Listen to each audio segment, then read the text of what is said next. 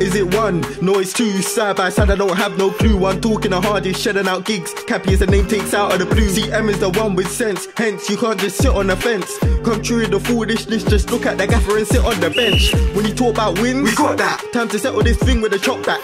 Aim top corner, real top scorers, we spread the play that floor up. Out in the field, United twins to the next of kings. Question debate is a show that brings it a 1v1, try to see who wins. And UFC.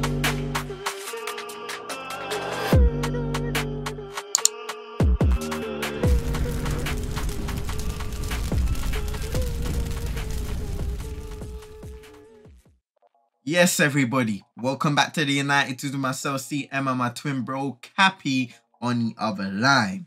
The first half of Cristiano Ronaldo's interview with Piers Morgan has just finished, and we're here to react.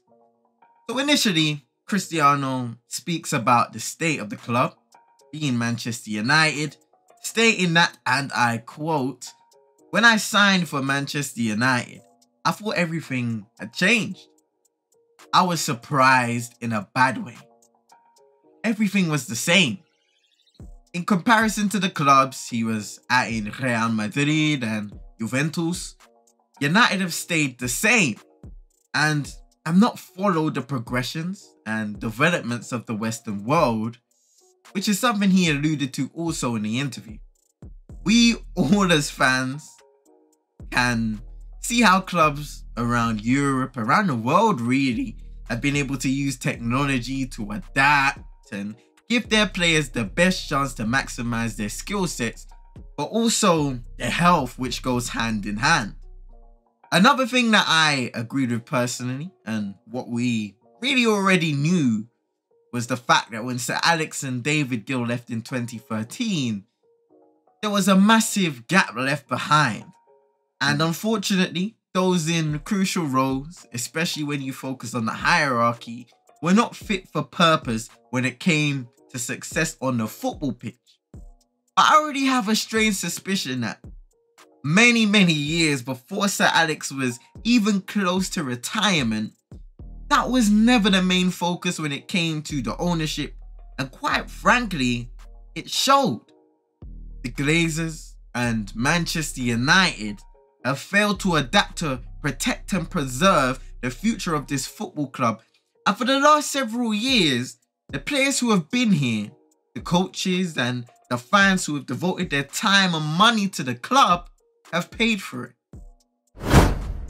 The final part that I'm going to cover is interesting because he speaks about the younger generation, how they receive information, CM, which is something that was mentioned before. If you guys remember when he did an interview in January this year, I believe with Sky Sports, if I'm not mistaken, where he referred to younger players not being able to accept criticism and how the hard work and care side of things need to come from within.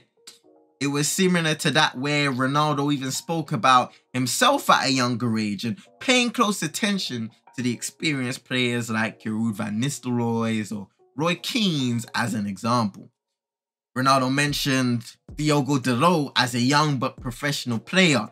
He also mentioned Alessandro Martinez and name-dropped Casemiro in there, even though he is an elder statesman, but really wanted to focus on the younger players and how they receive information, whether what they are told and what they observe goes in one ear and comes out the other. The main message from the whole segment was something I agree with and at times struggle with myself. In these times with the internet and other sources, CM, that give you free shortcuts, it can be difficult to reject those things. But once you get used to it, and even once you're thrown into the deep end, you then realize that those shortcuts will not help you to get out of deep trouble.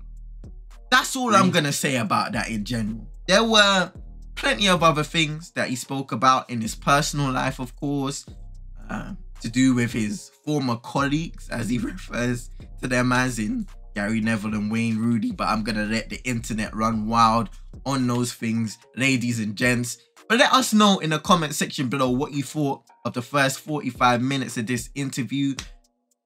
Tomorrow on Thursday, the second part, as we should call it, is going to be aired. So I guess we're going to check it out and we will come with a reaction. Also, our guy CM over there is going to be on Readers United's channel.